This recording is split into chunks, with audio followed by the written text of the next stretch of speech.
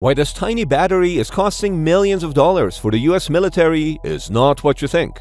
This is not a regular battery. Inside it is filled with tiny energy balls made up of uranium that's been wrapped in super strong ceramic layers. But how is this done, and why is the US military interested in it? A uranium oxide solution is fired at a high rate into a warm oil bath, making tiny soft uranium gel kernels. The kernels are then washed, rinsed, and dried before entering a high-temperature furnace. This is where each kernel is coated with a series of engineered ceramic layers. Only specific-sized spherical pebbles make it to the next round, where they're packed into empty shells.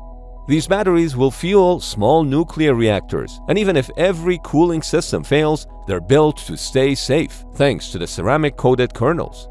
The US military has spent hundreds of millions of dollars so far to develop a nuclear power reactor that would fit inside a standard 20-foot shipping container for its remote operating bases, because roughly 1 out of every 24 fuel convoys in Iraq and Afghanistan were attacked.